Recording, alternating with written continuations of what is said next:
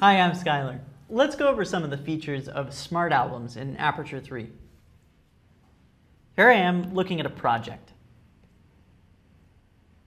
Okay, so a lot of this stuff has a rating applied to it or adjustments applied to it. So if I want to, I can sort things or filter things based on those ratings and adjustments and other criteria. So I'll click New and then click Smart Album. I get this dialog box right away. I'm going to select rating and make it equal to or greater than 1. Great. Secondly, I want to be sure that it has adjustments. So I'm not going to see it if I haven't messed around with it at all. And you can select very specific adjustments too.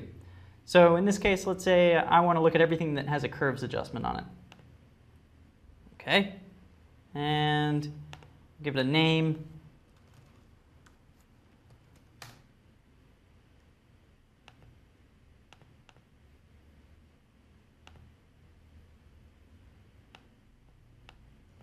Okay, there we are. So now I'm seeing everything in this project that has a curves adjustment and a rating of 1 star or better. But what if I want to change the settings of that Smart Album later? And it's pretty easy. Right here, you click the magnifying glass and it pops back up.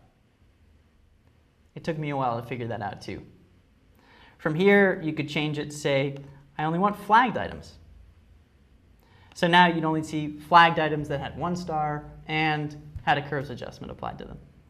Thanks for watching. I'm Skylar.